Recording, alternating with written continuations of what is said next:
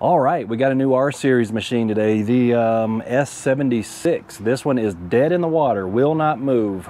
Right swash plate out of neutral. Does that sound familiar? I know a lot of us have heard these swash plate issues over the years, and the R-Series is a little different than the M-Series and the earlier machines that used a swash plate sensor that was like a potentiometer style. It actually had mechanical linkage inside the pump that would turn the swash plate sensor. The R-Series is now like a Hall effect type sensor, but right now it will not move. So let me show you a little trick if you ever have this happen and you're in a situation where the machine's on the road and you have to get it moved. Let's jump inside and take a look at what's going on. All right, so we're going to turn the machine on.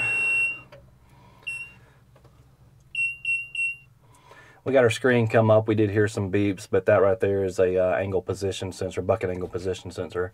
No communication, which is fairly common too, but that's not going to keep us from running. Let's go ahead and get this machine started up. So it does start. Let's go over to the codes here so you can see what we've got.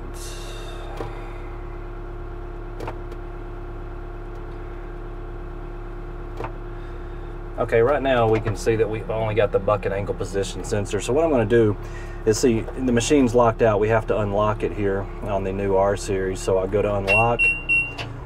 Okay, so now we got another code, and we can see that the right swash plate not in neutral code, and that actually shut the engine off. So now I have nothing. The engine's dead, and we still got power on the screen, but we can't move or operate the machine. So I want to get it moved a little bit, get the arms up in the air so I can work on it, but let me show you how we can do that. So on the front of the machine, we'll just find 2 nuts and 2 washers. We take those nuts off, and then we can just raise the cab. It kind of clamshells up, just like our M-Series did, just a little bit different process.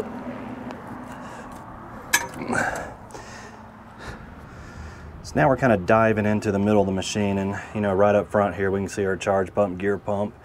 And behind that is our drive pump. I know all you can see really is hoses right now, but we know that we've got a right swash plate issue. So we see our 4 hoses here. We can see which one, we got a right drive motor here, left drive motor. That's if you're sitting in the seat of the machine. So our right side of the pump,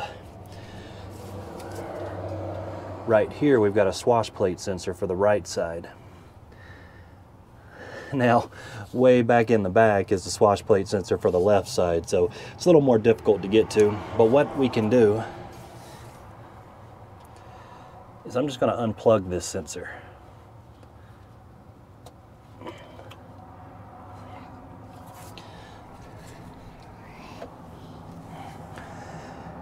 And with the sensor unplugged, that's going to allow us, now the ECU or the drive controller doesn't really know what position it's in, but it will allow us to access or unlock the machine so that we can drive and move it. So I've got it unlocked or unplugged right now.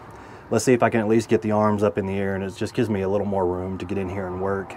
Actually, on the R-Series, there's quite a bit of room inside here where we can kind of fit in and work from the side. It's just a little more comfortable than diving down in here.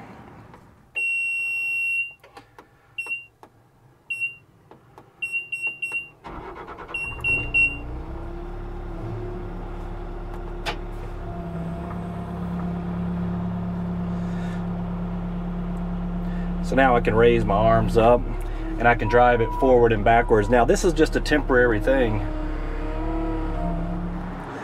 So as you can see, by unplugging that sensor, that allowed me to operate the machine, to get the arms in the air, and I can even drive it. This is just a temporary solution. The machine is not fixed, but if you're in a bad situation or whatever, you need to move it, get it loaded on the trailer, whatever the deal may be, you can, yes, unplug that swash plate sensor and get it to move for you.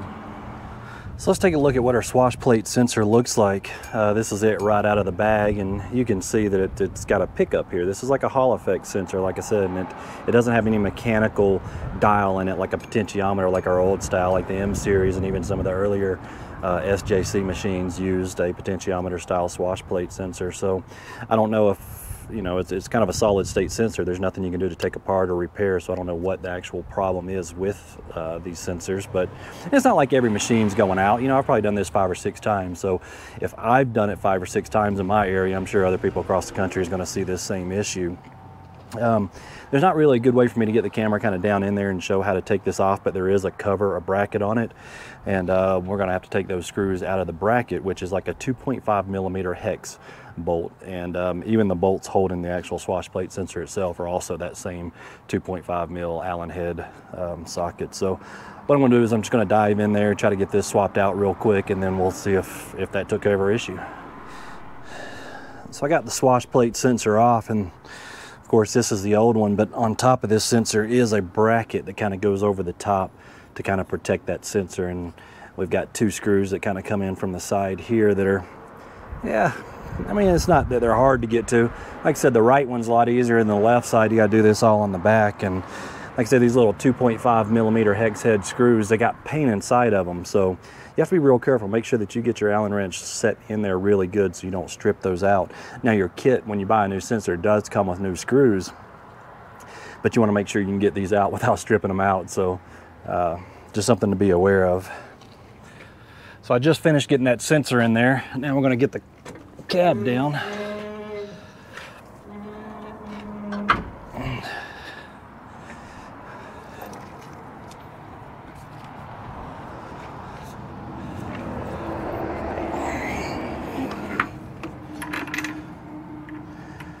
I'm just gonna go ahead and bolt it up. I'm pretty confident that that sensor is going to take care of it.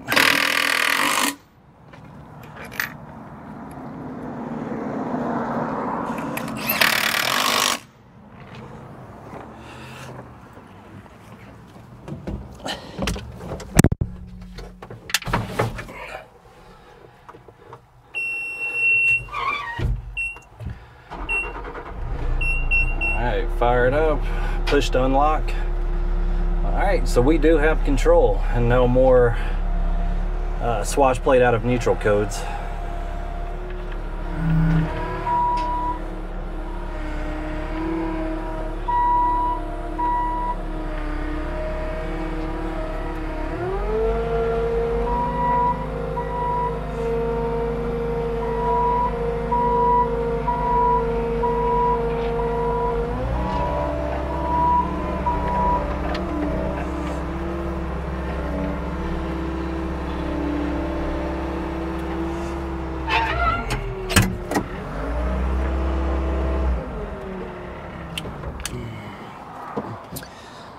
All right, great, everything looks good. Now this machine has like 357 hours on it, and I don't know, I've seen these fail anywhere between 100 and 1,000 hours, and again, I don't know why.